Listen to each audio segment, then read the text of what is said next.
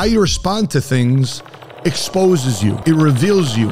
It shows the character that you have. And listen, we're emotional creatures. There's many times that I respond in anger. I got a temper. Who am I to judge and point the finger at anybody? But I've learned over time to control it. I learned over time to breathe. I learned over time to ask questions. I learned over time to take a minute before I respond to things. And I think what Agur is saying here in his wisdom, be careful what happens with this powerful thing called anger. What's cracking, everybody? Money Smart Guy, Matt Sapaula here, hailing to you from Dallas, Texas. And once again, we got another proverb of the week here. Now we are Proverbs chapter 30. 30 weeks of us unpacking a proverb every week for the last 30 weeks. And we're on the final stretch of Proverbs. The interesting thing about this proverb, it's actually not written by King Solomon. It's actually written by a gentleman by the name of Agur, A-G-U-R, which means gather. It's believed that Agur and his family is believed to have lived during King Solomon's times. He was a wise man. He was somebody obviously that caught King Solomon's attention. This guy obviously has a heart for God and his meanings. It's interesting how he writes these things. There's a bunch of higher laws. I mean, you know, we've looked at Proverbs and generally speaking with King Solomon writing it, it's centered around wisdom, not necessarily knowledge and not necessarily time experience. It's really ties both those things together, which creates wisdom. And it's also tied around his perspective of running a kingdom, you know, decisions that he's made from the king's court. And obviously his instruction to children and a lot of things that he also says about money and possessions and prosperity. But this chapter 30 here is a little different. So it's a lot of contrast, a lot of images that's presented in their heavenly sense from Agur here. And it's not your typical Proverbs that you may have been customarily been reading the last 29 chapters. So let's go into some of these things. My observation here with Agur is that he's looking at physical images as he contrasts that to life's greatest truths. And you know, only those, as Agur, you continue to read here, and I encourage you to do so, is that only those who have the humbleness of heart, only those who have the humbleness of heart have the ability to receive instruction from God. I think that oftentimes we get involved in relationships that have disagreements, we have debates, and if you don't have humility in your heart, you are filled with pride and ego, and you're bullying folks. You try to manipulate many different situations, but you've truly come with a heart of humility. Then you receive instruction from the Lord. And that's what Agur here is sharing here in chapter 30 of Proverbs. By the way, I just want to let you know, I'm not a pastor. I'm not a minister. I'm not a bishop. Nothing. I don't even have a college degree, let alone a master's in divinity or religious studies. I'm just an entrepreneur in a congregation trying to unpack what the Bible says about money. So therefore I can lay in my life a set of foundation of values and principles and morality that has withstood the test of time. Over 6,000 years of human history is in the Bible. And so instead of me just trying to be a good person, trying to let political parties try to help me determine what I need to think and how to make decisions, I'm going to rely on transcended human history, which I find in the Bible. So some of you agree with that, some of you don't agree with that. And by the way, I've put some of that in my first book here ever written, Faith Made Millionaire, how I used values and principles to go about making decisions. Some of the strife I went through as a single parent, some of the things I went through being married and divorced, filing bankruptcy, I put it in the book, some of the principles and misconceptions about money, some of the structures I use and formulas I've used to gather wealth, obviously with principles from the Bible. So let's unpack Proverbs chapter 30. Let's jump into it. I'm going to jump here to Proverbs chapter 30, verse 5. It reads like this. Every word of God is flawless. He is a shield to those who take refuge in him. Do not add to his words, or he will rebuke you and provide you a liar. So he's literally talking and taking about God and his words. He's not embellishing God's word. He's seeking guidance and wisdom and how it's translated to him. Let's jump right here to verse 8. Keep falsehood and lies from me. Give me neither poverty nor riches, but give me only my daily bread. Verse 9. Otherwise, I will have too much and disown you and say, who is the Lord? Or I may become poor and steal and so dishonor the name of God. So you see here, Agur says, listen, I don't want to be rich. I don't want to be a millionaire, but at the same time too, I don't want to be in poverty. I don't want to be poor. Keep me right in the middle. I think that's where a lot of people want to be. I think a lot of people just want to be comfortable. I think a lot of people just want to be in a position where they're not starving. And it says here, if I do become poor, here I am, I'm going to find myself stealing, because he understands his human nature. Once you get into panic mode, when he's experiencing lack, he thinks in his mind, is in his history of being a human being, that he will steal and take from others, and worse, take from God. Let's jump to verse 11 here. He says, there are those who curse their fathers and do not bless their mothers. those who are pure in their own eyes and yet are not cleansed of their own filth, those whose eyes are ever so haughty, whose glances are so disdainful, those whose teeth are swords and whose jaws are set with knives, to devour the poor from the earth and the needy from among mankind. The leech has 2 daughters. Give, give, they cry. So as you can see that what we're going on in the world today is not anywhere different from where it was back even in biblical times, just with different structures, just with people with suits and ties, just with people with different equipment and technology. It's the same stuff. See, that's why if I'm going to go about making decisions today, regardless of what our country is going through, chances are it's already happened in the Bible. That's why when it comes to me making big decisions in my life, it's got to be grounded on things that I know have transcended the test of humankind. I also want to point out here that he talks about those who curse their fathers and mothers. And some of us may find ourselves in that situation. You grew up in a funky type of situation, bad, horrific, painful situation with a mom and dad. And rightfully so, you can be angry. But I think there's also a time in your life as an adult where you can look back and say, you know what? You're forgiven, mom and dad. I know you're not perfect. You're a human being just like I am. We often talk about the 3 phases of how you have a relationship with your parents. The first phase is idolize. Mom and dad are awesome. Nobody can beat my mom and dad. Nobody can outwork my dad. Nobody can out-earn my dad. My mom is awesome. She's a Barbie doll. Nobody's any better than my mom and dad. That's idolize phase. Second phase is demonize. My mom and dad don't understand me. They ground me. They take away my phone.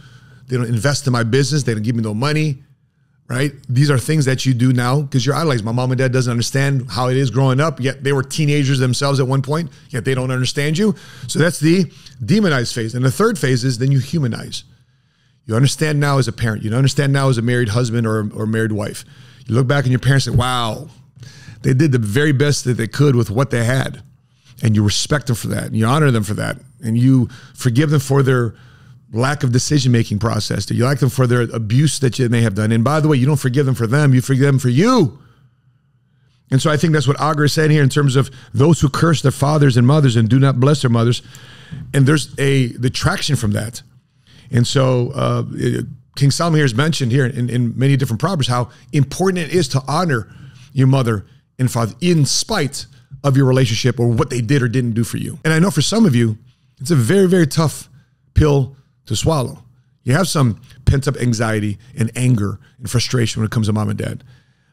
Give this a shot. You know, get to understand why they did what they did. And you can understand their flaws. And some of you might feel sorry for them. You feel sorry for what they did to you and how come they weren't there for you at such critical areas of your life. They may have abandoned you. They may have hurt you. But I'm telling you right now, as you set your eyes further, deeper into God's word, the more he wants to use you to minister to other people through that pain. So Agur continues to say here, the things that are never satisfied. What are they? 3 things that are never satisfied, 4 that never say enough. They are the grave, here in chapter 15 and 16, the grave, the barren womb, land, which is never satisfied with water, and fire, which never says enough. So you have to watch out for these things, or you have to figure out which one of these things you want to continue to feed into, because they're never satisfied. At the recording of this video, I'm still confused about what this really means. Again, I'm not no scholar, but I'm trying to figure out what he's trying to say here, because in King Solomon's sayings, there's usually a contrast. There's no contrast here. Well, help me out. Put in the comment section about what you think. I think that what he's trying to say is this. It says, with all of these things that are never satisfied, you got to find yourself a stable medium and says, man, I'm just content.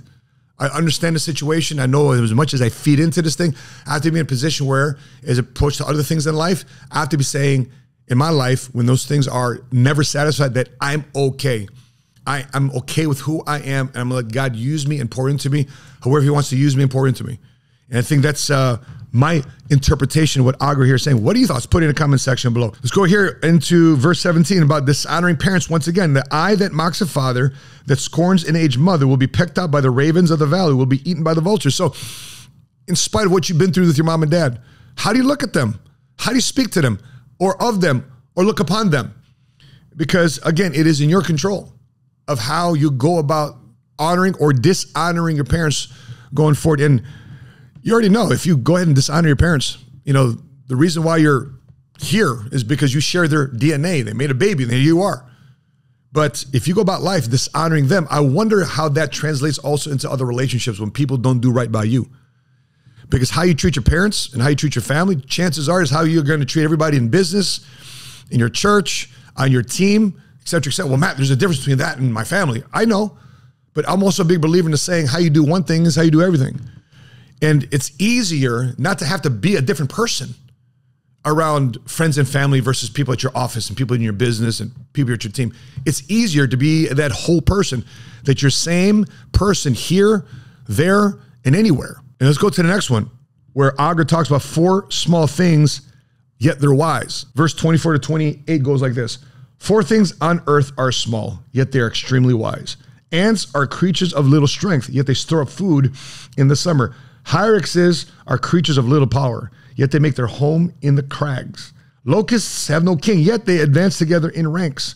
A lizard can be caught up with the hand, yet it is found in king's palaces. So Agur's observation of these 4 little small things says, listen, it doesn't have to be a big giant. Things don't have to be this huge monstrosity of a house or a church or a team or a business or a stack of cash. It's the small things that make a big impact.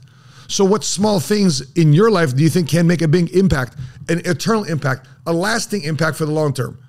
So small, we've often said that long-term thinkers benefit and have their vision come true because they made a series of small actions that they followed through with. So when you're looking at 4 small things like this, the power of ants, hyraxes like rabbits, locusts have no king, yet they're still all working together. Somehow, some way, they're all working together for the benefit of their surroundings, the benefit of who they're sheltering and bringing forth in this world. As we wrap up chapter 30, Agur talks about 3 things that are stately in their stride and 4 that move with stately bearing.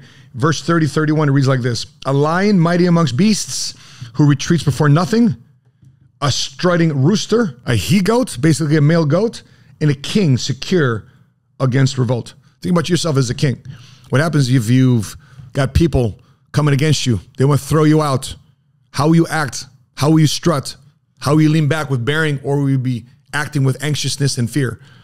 And so he's looking at these animals because they go through their own challenges too as well in the wild, and how they act amongst their peers, amongst things that they're fearful of. And so casting those things as a human being, casting those things as a person that could be inspired, strengthened by your relationship with God, and say, hey, how do I get past these things and be inspired by mere animals? Let's wrap up here, verse 32 and 33. If you play the fool and exalt yourself, or you plan evil, clap your hand over your mouth. For as churning cream produces butter, and as twisting the nose produces blood, so stirring up anger produces strife. So you can be the fool in a situation, or you can be the wise man in a situation.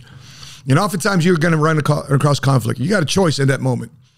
And sometimes it means taking a breath. For some of you, like myself included, have knee-jerk reactions. And so, by the way, we just had a great Zoom with Dr. Emerson Eggerichs, who wrote the book, Before You Hit Send, Love and Respect. And he talked about a very profound thing yesterday. He said, how you respond to things exposes you. It reveals you. It shows the character that you have. And listen, we're emotional creatures. There's many times that I respond in anger. I got a temper.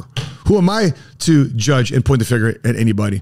But I've learned over time to control it. I learned over time to breathe. I learned over time to ask questions. I learned over time to take a minute before I respond to things. And I think what Agur is saying here in his older years, in his wisdom, living life, be careful what happens with this powerful thing called anger.